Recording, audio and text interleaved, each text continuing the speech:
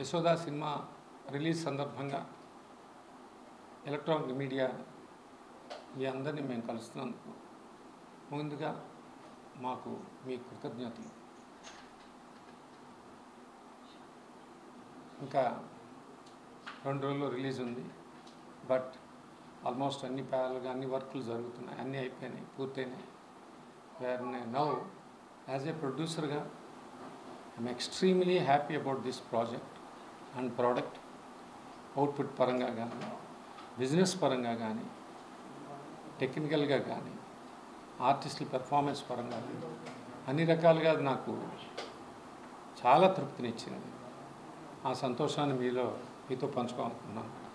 ముఖ్యంగా మొదట ఈ కథ చెప్పినప్పుడు ఆ కథని మేము కొంత ఎక్సర్సైజ్ చేసుకుని అందరం కలుసుకుని చేస్తుంటే అంత ఓపెన్ మైండ్గా వీళ్ళు కూడా నాతో డిస్కస్ చేసి ఇది కొంచెం పెద్ద స్థాయి సినిమా అవుతుంది, ఈ పెద్ద స్థాయి సినిమాని ఒక పెద్ద యాక్సెస్తో చేస్తే బాగుంటుంది అనుకున్నప్పుడు కంప్లీట్గా వర్క్ చేసుకుని టోటల్గా దాన్ని ముందు పూర్తి చేసుకుందాం, తర్వాత ఆర్టిస్ట్ గురించి ఆలోచిద్దామని అనుకుని మేమందరం అనుకుని ఆ తర్వాత now we can deliver this product అని అనుకున్న రోజున సమంత గారితో చేస్తే బాగుంటుంది.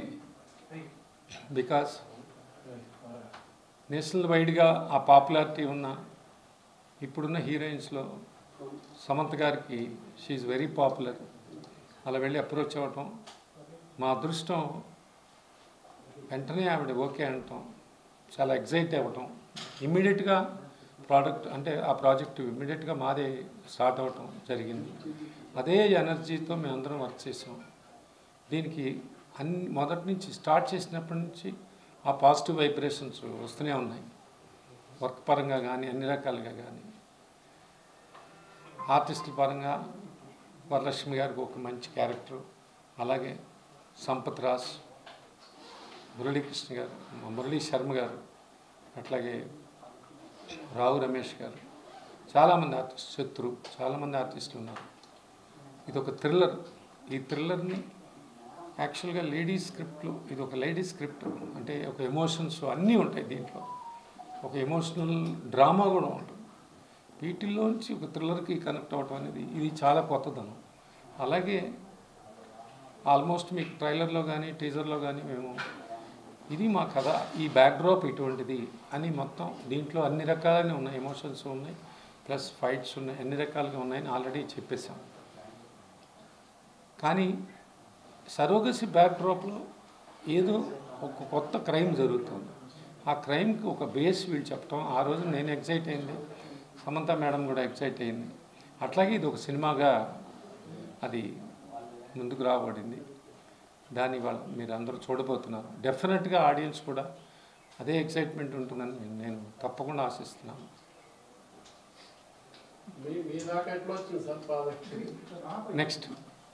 నెక్స్ట్ ఏం చెప్తాను.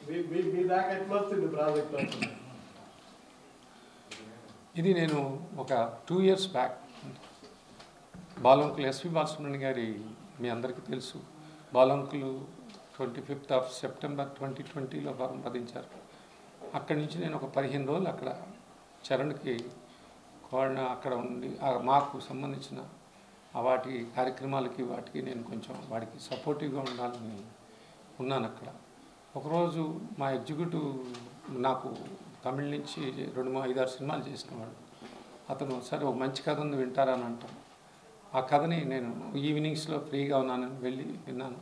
వినగానే చాలా ఎగ్జైట్ అయ్యాను. అప్పుడున్న షేప్ వేరేది. వాళ్ళు ఏదో ఒక చిన్న అంటే చిన్న అనే పదం ఏంటంటే దానికి ఒక రెస్ట్రిక్టెడ్గా ఒక మంచి థాట్ అయితే చాలా పెద్ద థాట్ అది.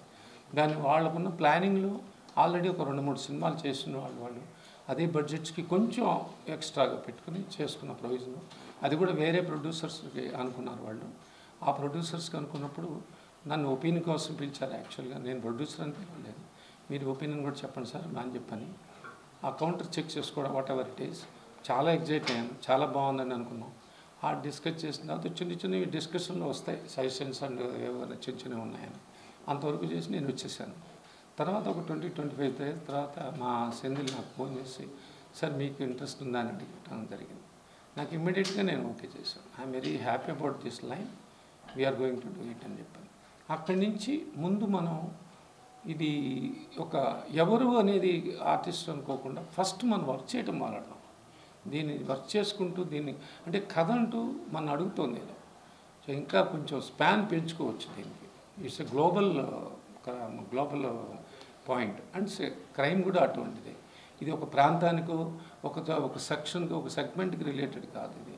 సో అందుకని why can't we think like that అన్న తర్వాత వాళ్ళు కూడా ఇంకా చేంజెస్ కానీ డే బై డే పట్టరావటం దాని మీద ఒక 6 to 8 months వర్క్ చేయడం జరిగింది. వర్క్ చేసిన తర్వాత ఒక ఫైనల్ షేప్కి వచ్చి yes now we can deliver the goods. ఇప్పుడు మనం ఒక ఆర్టిస్ట్ అనుకుని వెళ్ళిన తర్వాత మళ్ళీ వాళ్ళ సజెషన్స్ ఇవన్నీ జనరల్గా జరిగేది డెవలప్మెంట్స్. ఆ పాయింట్ ఆఫ్ వ్యూలో ఫస్ట్ మేము మహేంద్ర సమతా madam manager and of course is also one of the producers in Telugu industry. అతనితో కాంటాక్ట్ చేసి సమతా మేడం అన్న ప్రాజెక్టు ఈ కథ చాలా ఎగ్జైటింగ్గా ఉందని అన్నాను. కానీ ఇమ్మీడియట్గా ఒక 1 week స్పాన్లో అతను వినిపించడం ఆవిడ ఇమ్మీడియట్గా వితిన్ ఒక 1 hour లోపల 45 minutes to 1 hour స్పాన్లో చాలా ఎక్సైటింగ్గా ఉందండి నేను ఇమ్మీడియట్గా చేస్తాను అనటం జరిగింది. అలా ఈ ప్రాజెక్ట్ షేప్ తీసుకున్నాం. నెక్స్ట్ ఇప్పుడు ఓకే అలాగే నేను ఇంకొక 2 minutesది చేసేస్తాను. అలా దీనికి అట్లా ఆర్టిస్టుల పరంగా కానీ టెక్నికల్గా టెక్నీషియన్స్ పరంగా సుకుమార్ను చాలా సినిమాలు ఒక 18 to 20 films తమిళ్లో చేశారు, తెలుగులో కూడా 2-3 సినిమాలు చేశారు. ఆయన దీనికి కెమెరా పనితనం చాలా ఎక్స్ట్రాడినరీగా అవుట్పుట్. అలాగే మణిశర్మ రీరికార్డింగ్. దీంట్లో సాంగ్స్కి స్కోప్ లేదు ఎందుకంటే ఒక థ్రిల్లర్ జానర్లో ఉంది. దీనికి ఉన్న టైం లిమిట్ అనుకోండి ఆ రెస్ట్రిక్టెడ్ వల్ల ఓకే అలా అనుకున్నప్పుడు మేము రిక్వెస్ట్ చేయడం జరిగింది. ఎక్స్ట్రాడినరీ రీరికార్డింగ్ మీరందరూ చూస్తారు. We are very happy. అండ్ అలాగే ఒక ఆర్ట్ డైరెక్షన్ ఆర్ట్ డిపార్ట్మెంట్కి చాలా ఇంపార్టెన్స్ ఉంది దీంట్లో. మేము ఒక కార్పొరేట్స్ పెద్ద లెవెల్లో చూడాలనుకున్నప్పుడు ఒక హాస్పిటల్స్ లాగా అనుకుంటే ఆ టైం లిమిటేషన్స్ ఎక్కువ ఉంటాయి, ఆ కంటిన్యూటీ ప్రాబ్లమ్స్ ఉంటాయని మేమే సెట్ చేయడం జరిగింది. అది కూడా అతను చాలా అవుట్పుట్ చాలా బాగుంది. Senior most man Ashok garu, అట్లాగే మార్తాండ వెంకటేష్ గారు. నాకు ఇది కంటిన్యూస్గా 3వ సినిమా జెంటిల్మెన్ సమ్మోహనం తర్వాత చాలా టెక్నికల్లీ చాలా మంచి వర్కర్ అతను, చాలా మంచి అవుట్పుట్ ఇచ్చారు. అట్లాగే మాకు మా కో డైరెక్టర్ గారు దీంట్లో బుల్లి గారు హేమంబర్ జాస్తి, ఆయన మాకు సపోర్టివ్గా ఉండి వీళ్ళకి ముఖ్యంగా డైరెక్టర్స్కి రాత్రింబళ్ళు పనిచేసి అలాగే ప్రతి ఒక్కరూ దీని మీద ప్రతి ఒక్కళ్ళు వర్క్ చేశారు. పేరున వాళ్ళందరికీ నేను కృతజ్ఞతలు చెప్పుకుంటున్నాను. అలాగే కొత్తదనం ఆశించే వాళ్ళకి అంటే కొత్తదనం చూస్తున్నారు, కొత్తగా ఉంటే సినిమా కొత్తగా ఉంటే తప్పకుండా వచ్చి చూస్తారని అని ఇప్పుడున్న సిచ్యుయేషన్స్లో 100% నేను కాన్ఫిడెంట్గా ఉన్నాను. ఎందుకంటే అంత కొత్తగా ఉంటుంది ఇది. తప్పకుండా రేపు మీరు అందరూ చూసి ఆశీర్వదించి దీన్ని 100% సక్సెస్ చేస్తారని నమ్మకం మా అందరికీ పేరున అందరికీ ఉంది. ఇప్పుడు డైరెక్టర్స్ మాట్లాడతారు. ఈజ్ హరీష్ గారు. కమింగ్ టు సమంత గారు, not only the performance, the care she has taken about this film right from the beginning. అంటే కథ విన్నప్పటి నుంచి మైన్యూట్స్ కానించి షూటింగ్ డే నుంచి ఆవిడ తీసుకున్న ఆ శ్రద్ధ అంటారే, నిజంగా ఆవిడ ప్రాణం పెట్టింది. ఆ సినిమా పూర్తయ్యేదాకా తను ఎప్పటికప్పుడు ఆ రష్ పరంగా కానీ అన్నీ చూసుకుంటూ డైరెక్టర్స్తో కోఆర్డినేట్ చేసుకుంటూ మొత్తం భుజాన్ని వేసుకుని ఆవిడ ఈ ప్రాజెక్ట్ని మోసుకెళ్ళటం వలన నాకు ముఖ్యంగా కథ నచ్చి ఒకసారి హ్యాండ్ ఓవర్ చేసి వీళ్ళకి కావాల్సిన ఆ ఎన్విరాన్మెంటల్ అవన్నీ నేను అరేంజ్ చేసిన తర్వాత ఐఎమ్ టోటల్లీ రిలాక్స్డ్. నాకు అవుట్ సైడర్గా వీళ్ళకి ఏం కావాలి వీళ్ళు అంతవరకే చూసుకున్నాను. ఐఎమ్ సో హ్యాపీ దట్ నిజంగానే ఆవిడ తీసుకున్న burden I'm very much thankful to her first of all. Number 2, ఇవాళ ఆవిడకు ఇప్పుడు టెంపరీగా ఒక సిక్నెస్ ఆవిడే అది బయటపడింది. అది కూడా మాకు ఒక డబ్బింగ్ ముందే తెలిసింది, మాకు కూడా చెప్పలేదు ఎవరికి.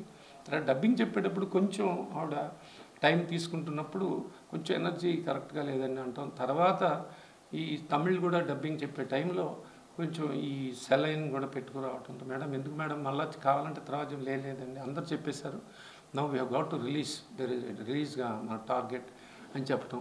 ఇవన్నీ జరగటం వలన ఇంకా మాకు ఆవిడ అప్పటికి వచ్చి ద వే నిజంగా అంత పెయిన్ తీసుకుని ఆవిడ ఈ సినిమా చేసింది. ఇవాళ ఈ సినిమా 100% పాజిటివ్ వైబ్రేషన్స్లో ఉంది. కానీ ఇవన్నీ ఎనర్జీస్, ఈ సినిమా ఎనర్జీస్, ఈ సక్సెస్ ఎనర్జీస్, వీటన్నిటికి మించే అందరి విషెస్, అందరి బ్లెస్సింగ్స్ ఆవిడకి ఆ ఎనర్జీ రూపంలో వెళ్ళి షీ కమ్స్ బ్యాక్. ఇవాళ కాకపోతే ఇంకొక నెల అది పట్టుతుందా, 1 వీక్ పడుతుందా, 10 days పడుతుందా, మన చేతిలో లేని విషయం. But she comes back with a glory. Definitely we are all praying she will come back. మళ్ళా ఆవిడ సమంత గారి షీఈస్ బ్యాక్ అనిపించుకుంటుంది. ఇది నా ఒపీనియన్ అండి. సార్, మొదటి నుంచి మీరు సమంత నా పెద్ద కూతురు అని చెప్తూ వస్తున్నారు. సో అంటే మీరు ఇందాక దాంట్లో నేను అది కూడా ఒక అవుట్ ఆఫ్ ఒక హ్యాపీనెస్లో అన్నానండి. ఎందుకంటే ఈ బర్డెన్ ఇప్పుడు ఇంట్లో కొడుకు కానీ కూతురు కానీ మనం ఒక స్టేజ్, ఒక ఏజ్ దాటిన తర్వాత వాళ్ళు ఛార్జ్ తీసుకుంటారు. అట్లాగే పాపం అన్ని బర్డెన్స్ అంతా తీసుకున్నా మొత్తం కథని అట్లా తను మొత్తం ఆ బాధ్యతను తీసుకున్నాను అనగానే she's none other than my elder daughter అని అన్నాను. అది మాట డెఫినెట్గా అంతే కదండి. Okay sir, thank you.